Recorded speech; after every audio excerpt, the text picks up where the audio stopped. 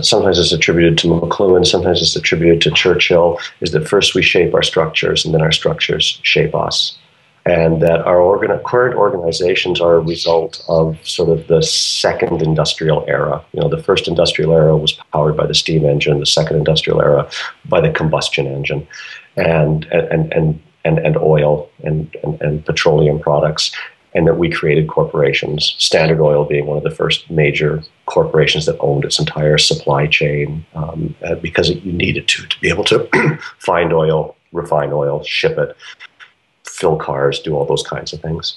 And as a result of that, we created these things like corporations. And you take a look at the model that we have with the wiring diagram, l'organigramme, as they say in French, and where there's one person at the top, and then there's two or three people below that person, and then it branches out. And everybody, you show somebody an organization chart, and everybody knows what it is. But really, what it is a simple branching network. Right, and you know, Valdez Krebs talks about that. He said, "Yeah, this is just a network. It's just a very inefficient network."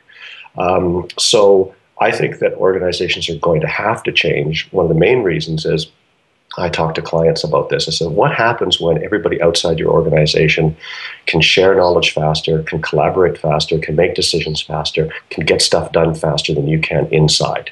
You are going to become irrelevant or redundant." Well, that's whether you're a business or a government organization or not-for-profit.